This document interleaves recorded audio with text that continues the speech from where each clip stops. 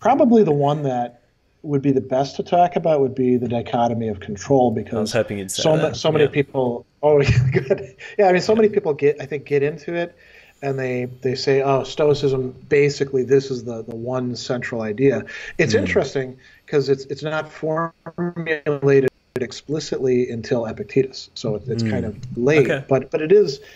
It's there in Cicero to some degree, and it's there in Seneca to some degree. It's just Mm. not Fully framed as developed. such. Yeah. Yeah, and I think a lot of people they they they read about that, and I know my students often have very strong reactions. Sometimes the reactions are, "Well, this is bullshit."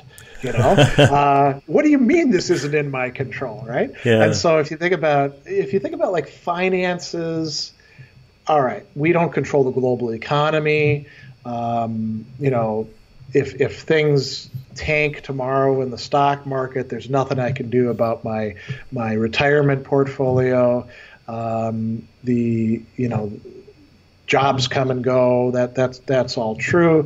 Mm. And the older you get, and the more that you're established as like a householder, the more expenses there are that just come out of Mm. nowhere. Kid needs this or that, or the car breaks down, or whatever, right? Mm. But then people say, are you saying that I can't like choose whether I save money or spend it foolishly? And Hmm. Epictetus would say, no, you can choose that. It's just there's no guarantee. If Yeah. you do, a great example of this is the current debate about student loan debt. People Mm. are like, listen, I paid off my student loan debt. Why should we pay off anybody else's student loan debt? Hmm. I did the right thing. I don't. I are you just saying screw you to me? And people did this with the housing crisis here in America too, Mm. where they'd paid off their mortgages, and it's these things are not really in our control. You can Mm. do your best at them, but things can still go haywire. And then people, they'll say, well, what about my reputation? It's the same thing with that as well. Obviously, if you go and post racist screeds on Twitter, people are probably going to respond to Yeah. that. Yeah. And Yeah. that's going to destroy your reputation, although you'll make another kind of reputation with the racists. Yeah. Um, but somebody else could like say that you did something and you get tarred with it, and that's it. Or you do something Yeah. stupid, like that woman who made the terrible joke about AIDS in Africa when she was flying to Yeah. Africa and got off the plane and found that everyone in the world hated her now. Yeah. It's a rough That's flight. really, yeah, when she was fired too. Yeah. And so people say, okay, I get that. What about the body though? Mm. That seems more in our control. Mm. And like, do you exercise? Do you eat proper, uh, nutritious food, or do you, Mm. have Burger King all the time? Those things seem to be in our control, but there's so many Everything things is that, blurry. Everything is yes but or yeah, yes and. It's like I mean, just if you look at what a human does, we really like to be very one way about everything yeah, that we yeah. think, right? But nothing is only one way. And people like to think that things are in their control because it puts anxiety at Yeah. play. So if I think I'm overweight, right? And I exercise regularly. Because of my schedule, I mostly just could get to do the weight circuit and not the cardio that I should be doing. And Mm. I could tell myself, well, I'm going to exercise 6 days a week, all the weeks from now until next Christmas. Mm. It's probably not going to happen. Hmm. But if I pretend that it's in my control, then I Mm. don't have to feel anxious about, well, crap, if I don't lose this weight, I'm shortening my lifespan. I'm Yeah. not going to be there for my kids. Listen, Greg, you're etc. not doing too bad. Don't be too hard on yourself, all right? Well, I just want to be realistic, Yeah, yeah, of course. But so I think a lot of people want much more control than they actually have, and recognizing the things that aren't in our control can be liberating. Mm. It doesn't mean that we don't do what we ought to do.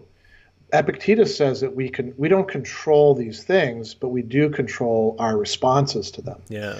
So, I do control whether I try to make it to the gym.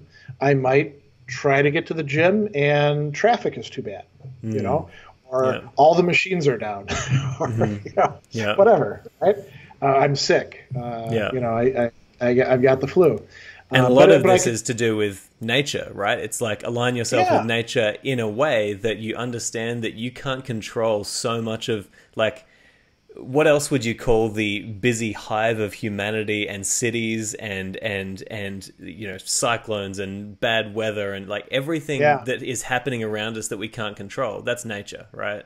And so by aligning with nature, you're essentially saying, I'm not going to try to do anything that I definitely cannot do because nature has made it otherwise. As in, how do I put this? Yeah. You're not going to be unrealistic about what can actually happen. And that would lead to some things, like when it comes to finances, you probably would avoid get-rich-quick schemes because they never actually work, right? Yeah. But now then there's what's in our control. And Epictetus says our thoughts and our judgments and our, decisions about what we're going to do, what we prioritize, what we don't prioritize. Our emotions to a significant extent are in our control. Now, he doesn't think that you can just like snap your fingers and not be upset. But he does think that you can work on your habits, and you can, over time, like you were saying, the negotiation thing. If today you give anger half of what it wants, because you can't just say no to it, maybe over time you can get to the point where it no longer demands quite so much from you.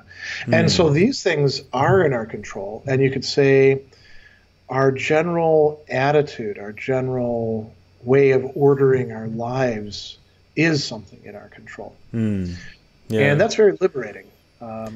Realizing that we have a stake in it, that we're not just puppets of fate or chance or our genetics, or malign forces. I think that's very helpful to people. And I think